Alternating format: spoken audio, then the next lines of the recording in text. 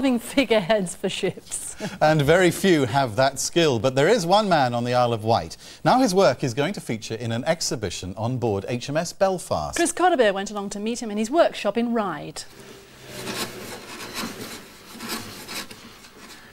In his studio on the Isle of Wight, Norman Gaches works on his latest figurehead.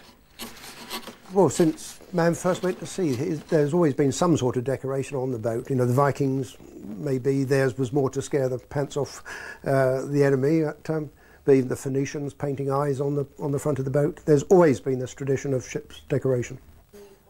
Norman has worked on many projects. They include the figurehead placed on the bow of the training ship Tenacious, the striking feature outside the Royal Naval College in Dartmouth, and the Cunardian, as it's known, carved during a cruise on the QE2. But the figurehead he's working on today is modelled on a real person, Abigail Wright. Well, it's not something that happens every day, so it's actually, in a way, it's quite a shock, but it's also a great privilege as well, because I've effectively been immortalised in wood. In the past, it used to be the captain's daughter or the ship owner's wife who would actually sit on the side of the port and model as a portrait for the figurehead. And that's actually something that we're trying to continue now in a contemporary setting.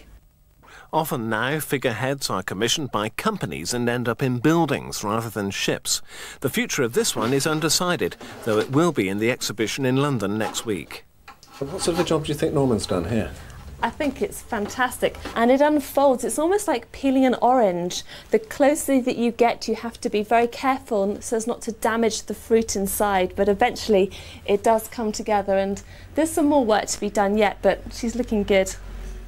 She certainly is. It's Abigail Wright, ending that report by Chris Codderbeer. Fancy being a figurehead and having it modelled. It's wonderful.